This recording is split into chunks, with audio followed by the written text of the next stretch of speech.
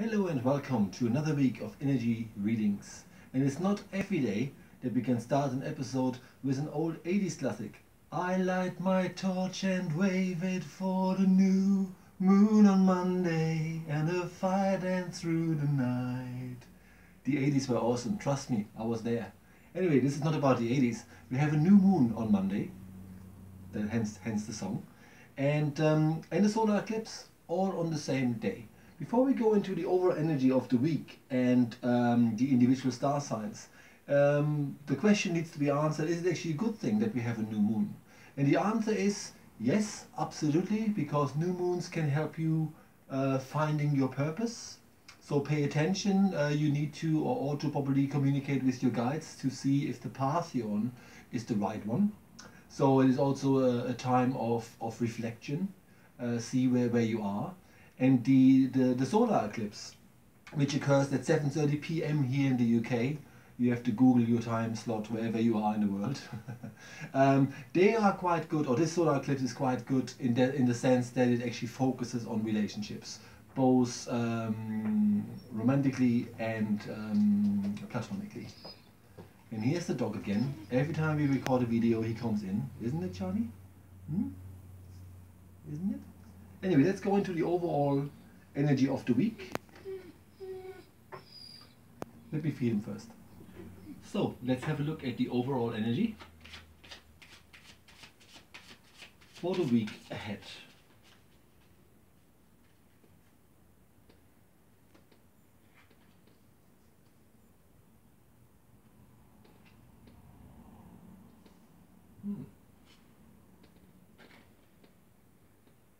Right. Not so great overall energy.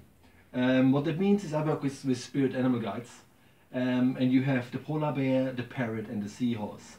In short, what is going to happen this week is that people very likely will actually try to misunderstand you. So make sure that when you have a point to make it as efficiently as you probably can. You're already losing a little bit of space and you know capability to maneuver around issues. So people want to misunderstand you. What the most important thing, energetically speaking, this week before we go into the individual star signs, is to make sure that you have space. It's really important because people are misunderstanding you and trying to put you into corners and maybe even talk down on you. It's important to have a little bit of me time and stay clear of situations that are difficult, right? So the overall energy is one of caution, I would say. And now we go into the individual star signs. We're still in Leo. The next video will actually start with Virgo, because we're moving out of Leo on the 23rd. Anyway, let's have a look at the individual star signs starting with Leo.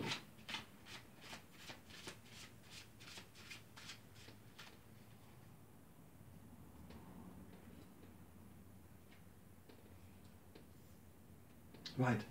So for the Leo people, it's important to remember that this week you have to be, anything you do this week has to be calm.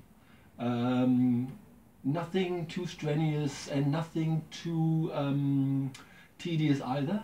And also, things may come to you this week that you're not ready for.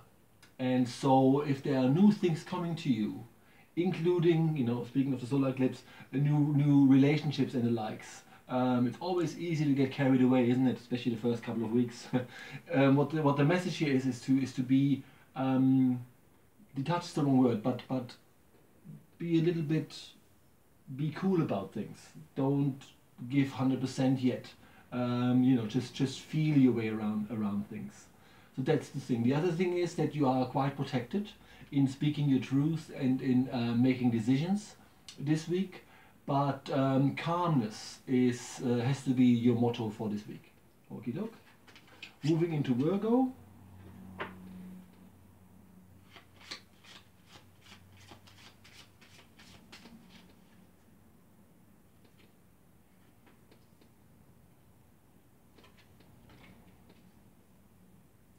Good news for the Virgo people.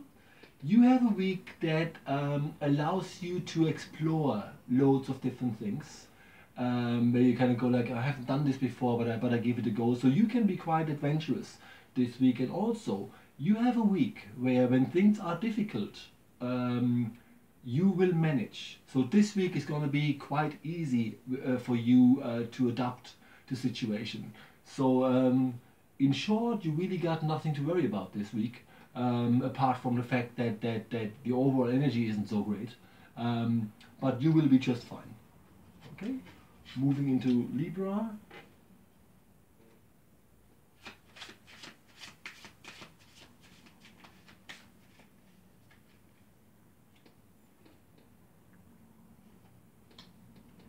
Interesting. Again, we have the topic of being misunderstood. So again, you can see there's already a pattern here happening for the week. So Libra, you will also very likely be having moments where you are, where people misunderstand what you're trying to say. They're not getting the points you're making. The good thing is, and this is not about ego, but the good thing is that you see the world the way it really is this week. So your advice is actually quite sound. The problem is that not everybody is capable of hearing sound advice this week. So make sure if people are not listening, there's no point giving advice really. So hang back a little bit. Okay? So that's Libra going into Scorpio, drawn to another deck entirely.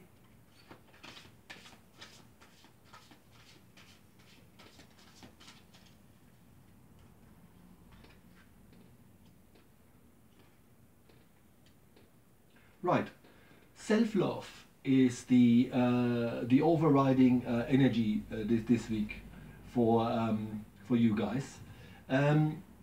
You have to understand this week that you're really precious, and that you have to really look at how you treat yourself and how you're being treated. So that's the most important thing. So this is a week for reflecting. How your life is going, where you are going, where are you in the scheme of things, and then make sure that you have a bigger part to play in your own life. Okie doke. So that was Libra, wasn't it? So we're going into Scorpio then. Und it was Scorpio. That was Scorpio? Was it? Mm. Yeah, okay, we're going into Sagittarius then. Short-term memory isn't working here. Right. So we're going into Sagittarius. You sure? Yeah? You absolutely sure we're going to Sagittarius? Are you? You're good. Right. So, Sagittarius, you have the brown bear and the grey squirrel. What that means is that you have to be in your feminine side. You have to be very soft. You have to have a lot of understanding and empathy and compassion this week. This is a week because, again, remember the overall energy is a little bit heavy, and people in situations cannot be easily resolved. You need to be a little bit more understanding and caring this week. But also for you people, it's a good idea this week to notice any ideas that you have. So you know, if there's something that you really want to do this week, giving it a go is perfect. Okay? Capricorn. You're not drawn to another deck.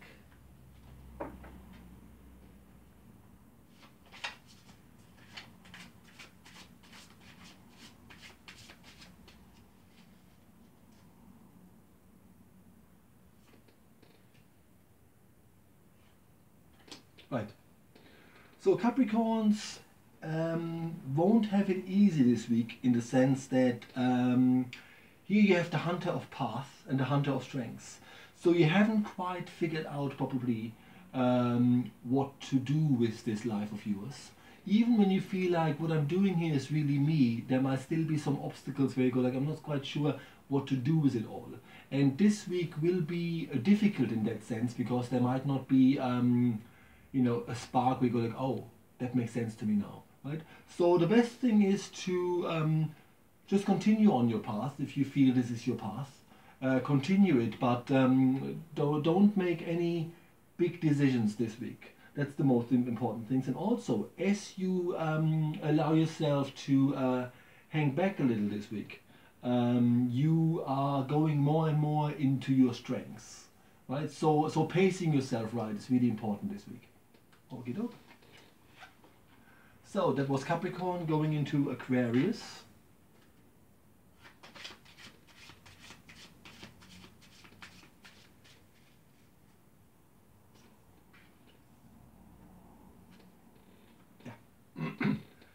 Okay, so we already know that there's an overall pattern this week that doesn't quite help.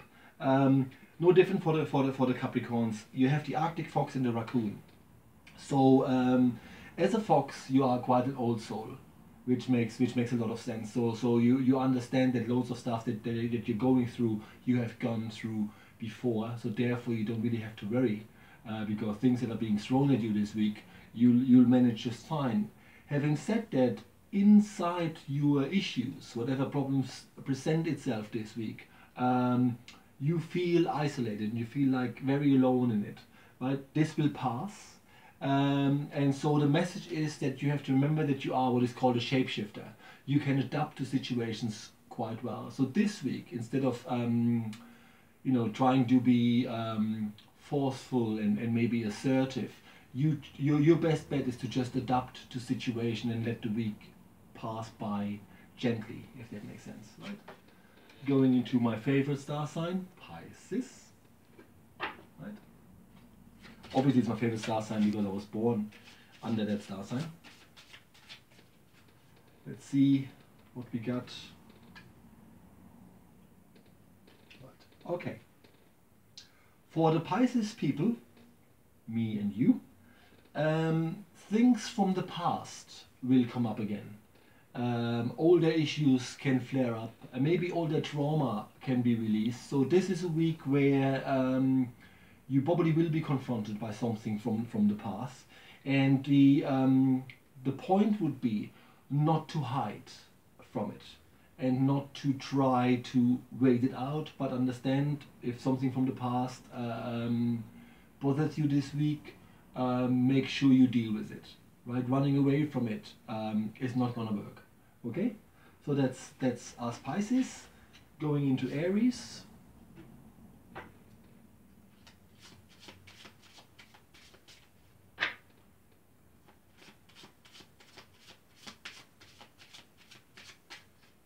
Before we go into Aries, it's also interesting to remember that the effect of this new moon can actually stay with us for 6 months. So a lot of things have happened, especially in August. I think every week I have to mention something about the stars. So by all accounts, this has not been and isn't an easy month at all. Anyway, let's look at Aries.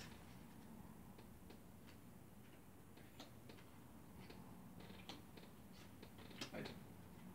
So Aries have good news, because you're surrounded by many guides. It's not going to be a week that is too difficult for you. But what is happening this week for you guys is you have to make sure that you at all times speak your truth. If you are holding back and just nod and smile about the situation, trying to keep the peace, people will think that this is your take on things and will walk all over you because you are actually ready for a new beginning already. It's just the overall energy is difficult this week, so probably doing anything major this week is not off to a great start, so to speak, but nonetheless you're ready. So so be kind, be calm about things, right? But also remember that people could see you in a different light when you are not forthcoming with your true what's the word? With your true feelings about a situation, right? Okay. Moving into Taurus.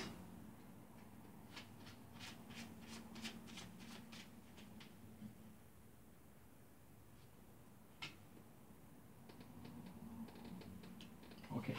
Whatever it is you're doing this week, just keep going. A lot of the stuff that you're doing already will make sense to you. Just keep going. It also would mean, because we talked about the solar eclipse and relationships, maybe this week keep the relationship alive. If you feel like there are issues and you maybe want to end it or something, give it another few days to see if this is really what your heart wants, rather than wanting out because it is uncomfortable, for instance, right? Also, you have what is called the divine rogue. So you can actually be a little bit cheeky this week, and so humor is a very good thing to have and to apply to situations this week. Okie doke.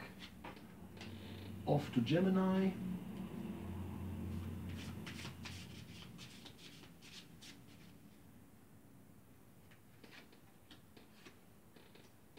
Right.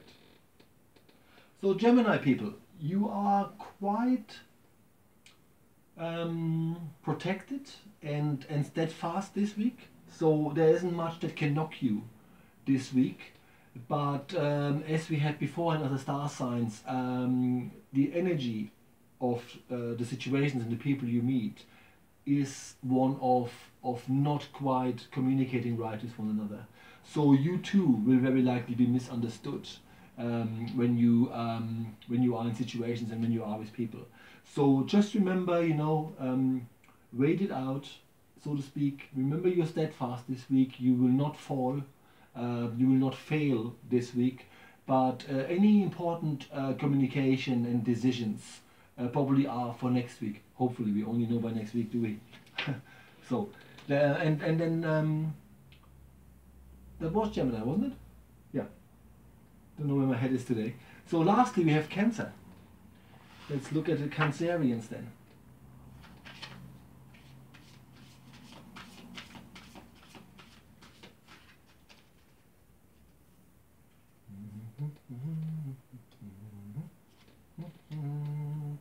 So, Cancerians, you are truly ready for a new beginning.